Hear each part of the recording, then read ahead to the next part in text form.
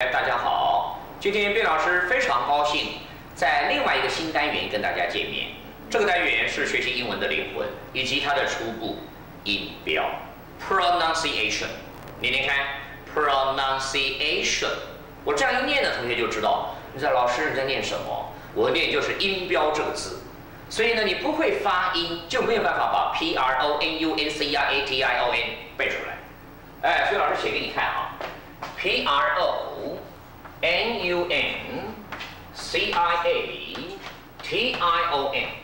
这个字啊，你看它这么长哦，其实它就是音标的意思。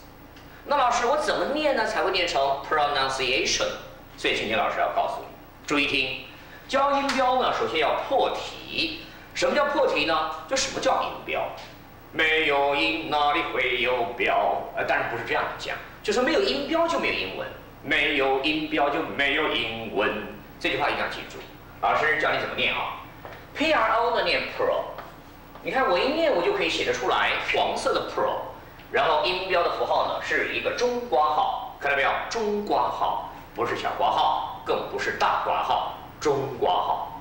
再来第二音节呢 ，nua 念 none， 看到没有？第三音节呢 c 呢就是 s 的发音。 pronunciation C， 再来 A 呢是念 A，tion 念 tion， 合起来就是 pronunciation。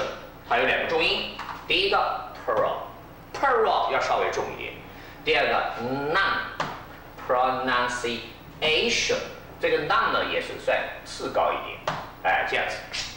所以合起来我们怎么念呢 ？pronunciation。 尤其这个重音特别重要，所以你有没有发现，我们要念音标以前呢，首先把音节要分清楚，像 pro 一个音节 ，nun 一个音节 ，ci 一个音节 ，a 一个音节 ，tion 一个音节，而且你又发现到一个现象，什么现象 ？pro 母音 ，na 母音 ，c 母音 ，a 母音母音，所以合起来这5个母音。 因此呢，我们就把音节分清楚了，每个音节的母音抓住了，然后连续念，慢慢念 ，pronunciation， 再一遍 ，pronunciation 就是音标的意思。人家问你说，你 How about your pronunciation？ 你的音标怎么样？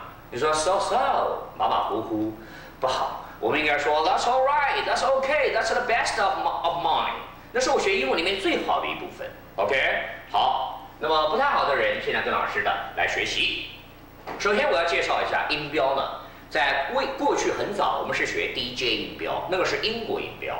那后来呢，美国有2位先生，Not and Tion and Not 2位先生，他们的姓呢都是有第一个字母是 K， 所以呢取他们2个人的姓的第一个字母，就产生了 KK 音标的来由，是美国音，因为现在我们跟美国的来往啊。 比英国要频繁，要深入多了，所以我们现在学美国音标，KK 音标。卞老师给你详解。